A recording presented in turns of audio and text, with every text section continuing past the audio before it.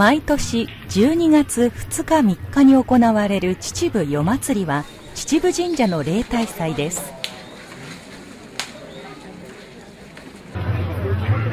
祭りには豪華な彫刻が施された笠鉾2基と屋台4基の6台の山車が登場します。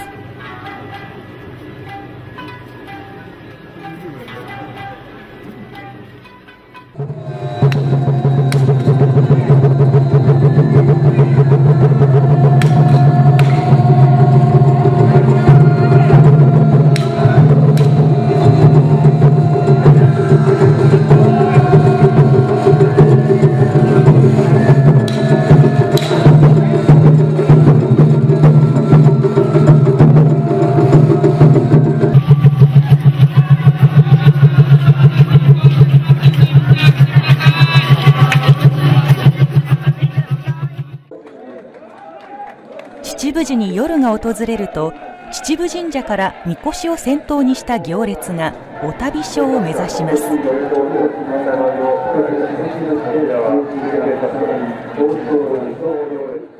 その後に笠鉾や屋台が勇壮な屋台囃子を打ち鳴らし、次々と続きます。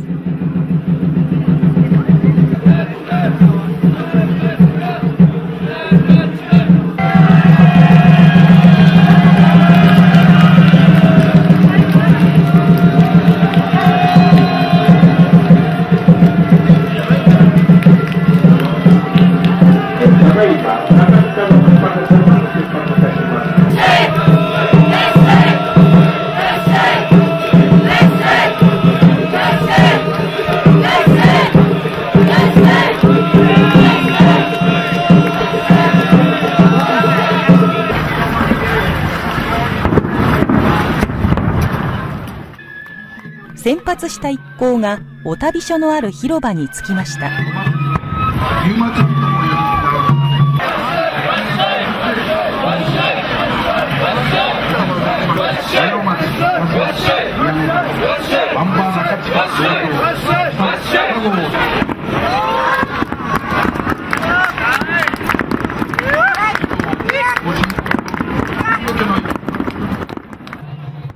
その後に続いて一番最初の笠鉾がやってきました。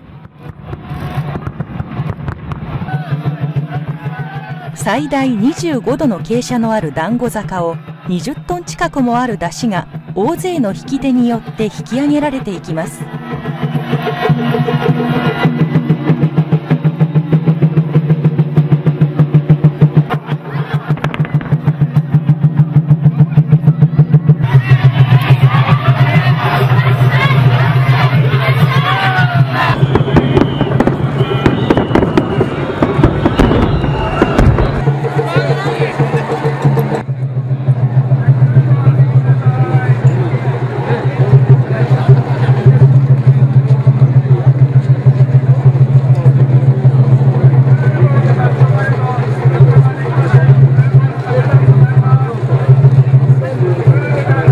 澄んだ冬空を彩る大輪の花火との共演によって、祭りはクライマックスを迎えるのです。